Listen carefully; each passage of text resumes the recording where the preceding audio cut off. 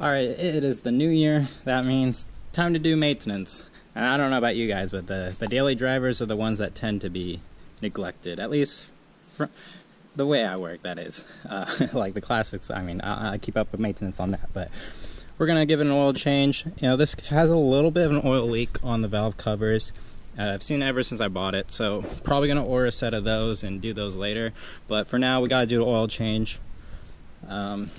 It is definitely well past due.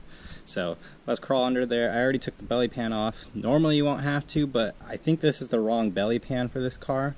Let's get under the car. Let's change the oil. So under the car, the engine is warm. Not blazing hot, but it's warm, so the oil is going to fall out nicely. On the back here is the 17 millimeter. Put a socket on, got my drain pan under. Let's crack it loose. Okay, it's on there pretty good, so bringing out the breaker bar. I don't know why, but every car I own, the drain bolt is always on there real good. Okay. Broke it.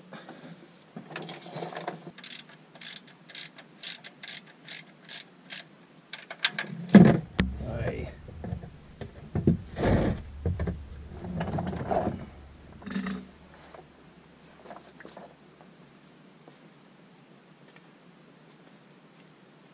While that's drip draining, we'll take a look under here. Here you can see just caked on oil on top of the oil filter housing. So here would be like the cartridge housing. This is wet, but you see oil down here. But if we make our way up, we'll see there's like trails of oil that drips down. And if you could see the caked oil here, and then it's dripping down to wet oil here.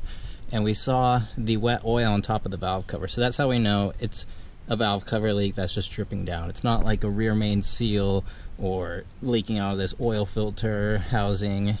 You know, it could be, but because this is caked oil, not wet, it makes me think it's all coming up from up top. And before we move to the oil filter, we'll tighten the drain bolt. So I just got it hand tight. Now I'm gonna tighten it with my ratchet. I'll show you how tight it needs to be. So this is my long ratchet. I think it's 18 inches, maybe. So all I'm going to do is just going to grip on the end. I'm just going to give it one nice tug. And one more just for safety. There we go. So that right there is about 30 foot-pounds. That's not going anywhere.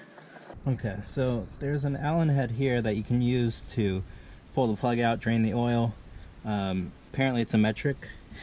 And I just bought a set of SAE Allens, and I don't know where my metric ones are, so we're just gonna pull the cartridge off, the cartridge housing. Just gonna use these pliers. Now I did loosen it before I started this to make sure I could get it done with this tool, but yeah, just these basic oil filter wrench pliers. I've used this for all my oil changes, except for one time with that Dakota truck I had where I had to use a screwdriver and a hammer to remove the filter. But everything else I've used this. Been lucky and haven't had to buy an actual oil filter tool other than this wrench. This wrench has been my universal one. Alright, we're about to make a mess. I use my hand, yep. Okay. So there's an O-ring in here. I didn't even check the new one. Yep, warm oil feels nice on your hand. But that's why I'm wearing gloves.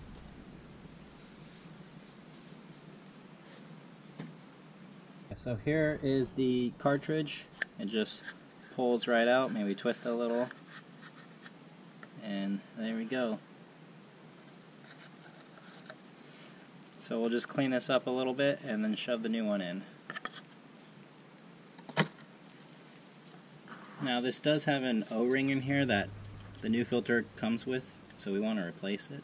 So just stabbing a pick in here, and I'm going to pry it out. Just like that.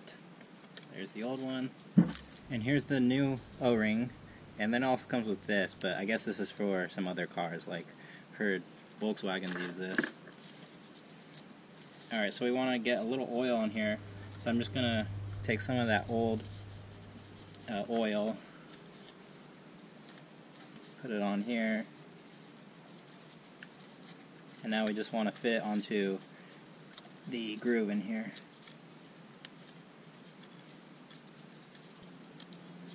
Also want to make sure there's no dirt or anything in that groove, but there we go.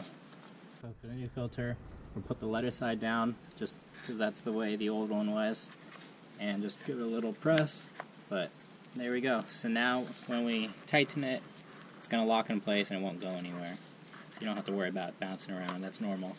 Okay, so I filled the cartridge housing up with oil just a little bit. Oh, let me wipe this down first.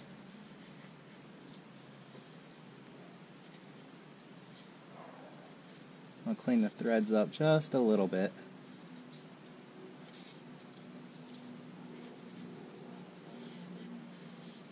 Okay, so now that's clean.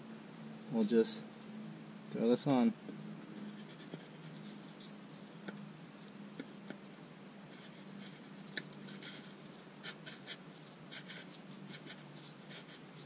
The O-ring's a little wavy just from the packaging, but as we tighten it, it will straighten out and then do its job. So we'll be able to tighten this just by hand, but because it's a cartridge style, I'm going to use my wrench to tighten it just a little bit. But we'll just go as tight as I can by hand.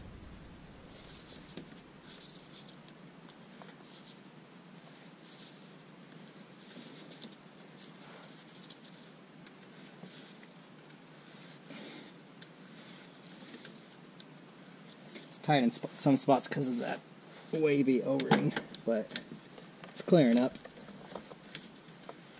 Okay, that's pretty tight. Now we'll just go just a little more with this, just to be extra safe.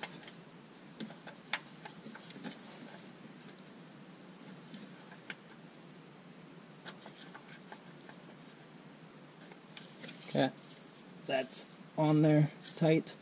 Not crazy tight, but it's on there good. We got the drain plug torqued. Everything's good. I'm going to take this moment just to wipe a little bit oil off, but let's start pouring some oil in. Filled it up with oil, started it, checking it one more time.